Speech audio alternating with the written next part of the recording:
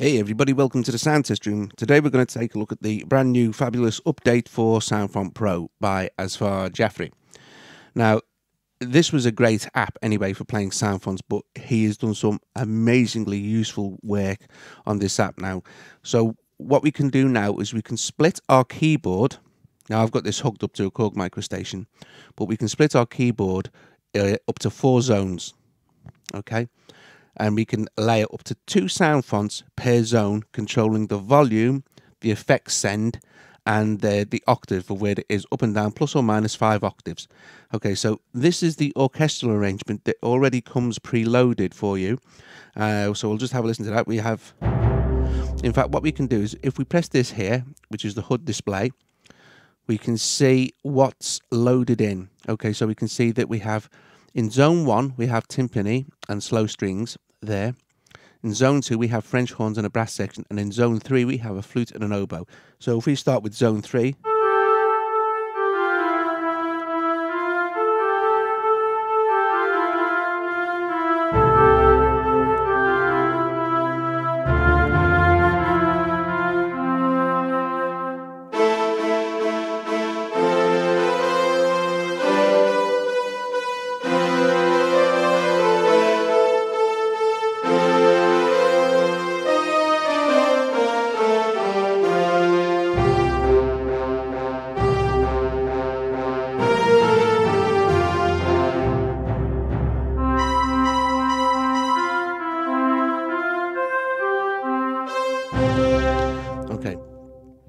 so I'm going to show you now exactly how you set that up. You hit the top here, which is basically your sound management. Here we have the different sound fonts that are available and the presets. So this is one of the sound fonts, and there's all the available presets inside the sound fonts. And here is the fantastic way that we can assign our stuff. Okay, so we'll start with a new one, which will give us a blank canvas, if you like. And we will assign, we have organ here selected already, so we'll assign that to preset 1 on zone 1. Okay, so will be organ all over. And let's assign a church organ to zone 2. Okay, so let's see what that's got now. So now we have church organ and organ 1 assigned all across zone 1, which I think sounds lovely.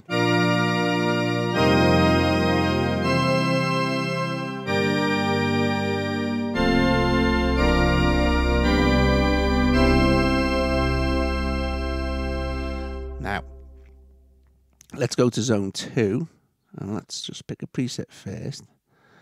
Let's see what we have here. Let's see. Okay, so let's assign some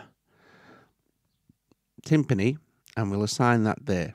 Now at the moment, as you can see, that will be assigned further up there. So if we just grab hold of this, we can move it down, and then we can adjust where we want it, and we can see there. So I should have timpani. I need to move that up a little bit because the micro station, there we go.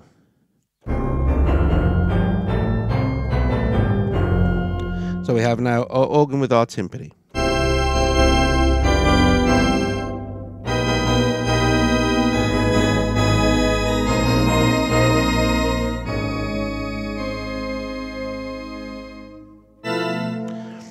So you can see how simple it is, and you could go on and on. So you can assign 2 anywhere you like.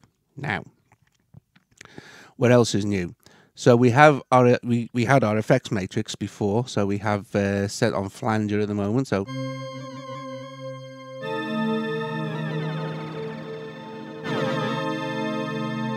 we have the ability to just lock it now, so it can't accidentally be moved.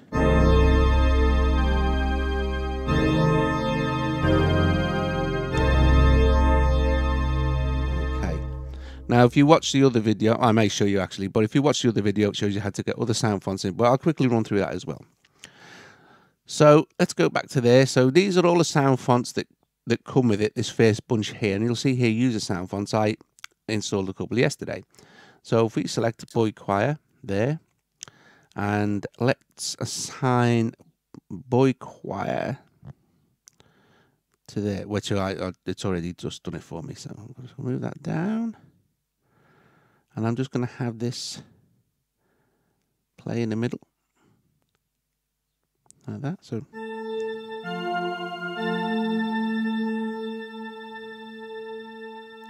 and lower the volume for the organs and the timpani. So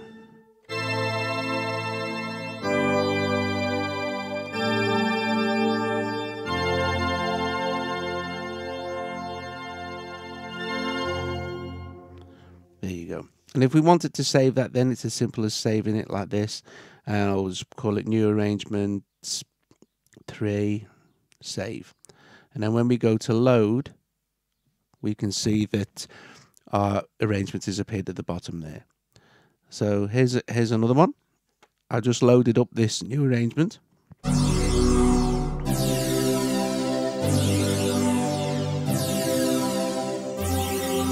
It's quick and fast, and it sounds just great.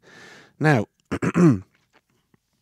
like I said, you can select any time, and you have your basic controls over. So I have some reverb switched on, I think is really nice. Volume control for the overall sort of thing, if you like. And we have this new recording feature as well. Now, the recording feature, if we hit settings here, you can see that I have the metronome on for sound and visual, so you can see as well, or you could just have for visual. Let's just lower the volume of that because the clicks are a bit loud. This time we can select from different sounds where we want the downbeat and the upbeat. Okay, and also the time signatures.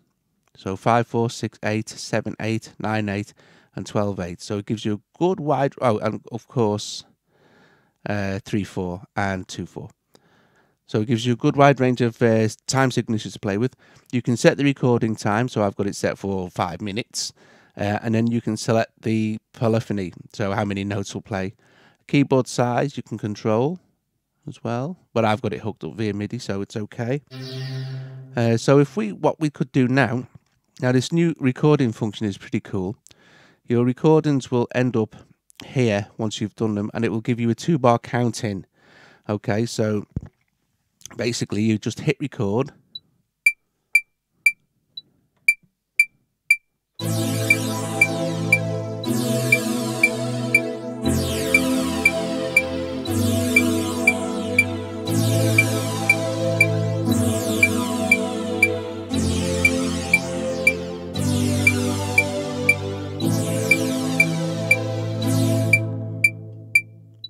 So we stop that now. We shall see that our recording has appeared there, and we can do various things. We can put it into audio copy or paste. Don't forget, this is audio bus compatible.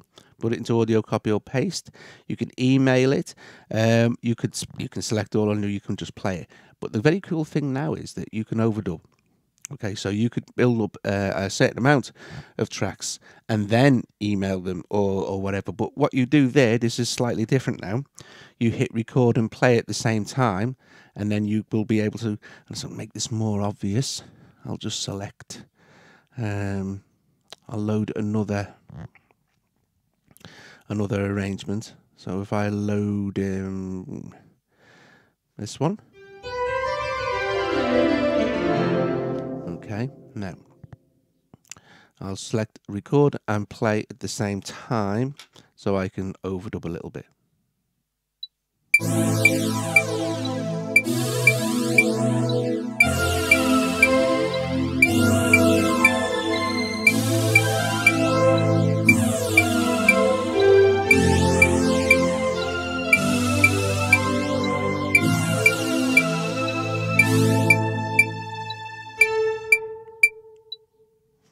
So now if we go there, we still have our original recording, so we haven't destroyed it. And we have our new recording now.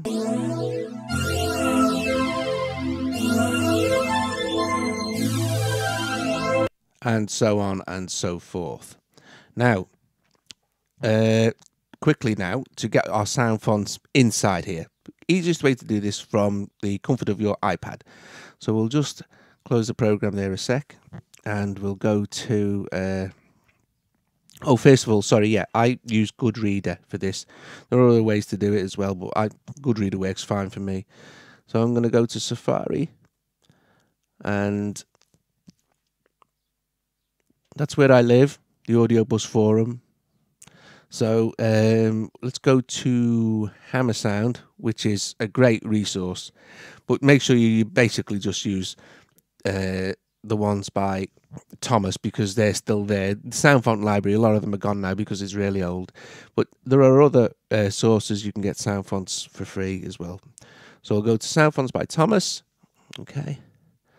And we'll just pick synth. We'll pick synth collection. Oh, we'll pick pads and textures.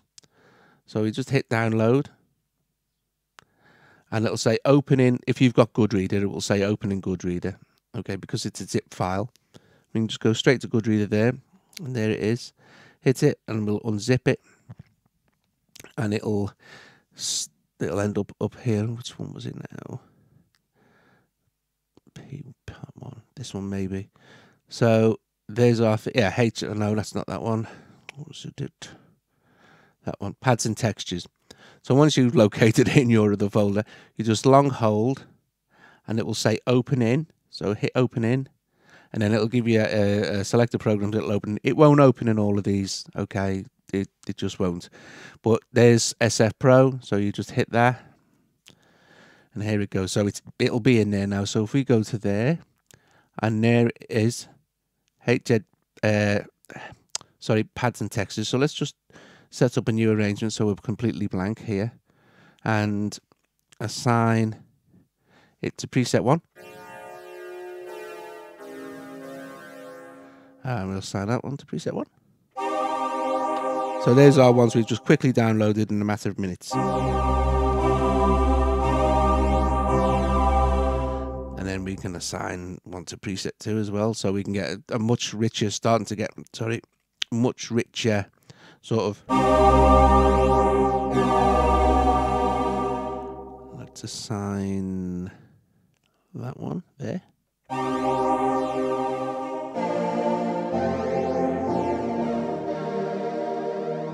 So there you go. So basically, guys, that's it.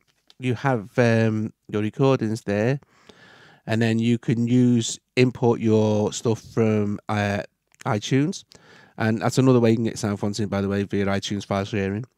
You can also record with the audio mic as well and apply some effects on there. We have different filters here, so we can adjust that and this. We have a delay, which will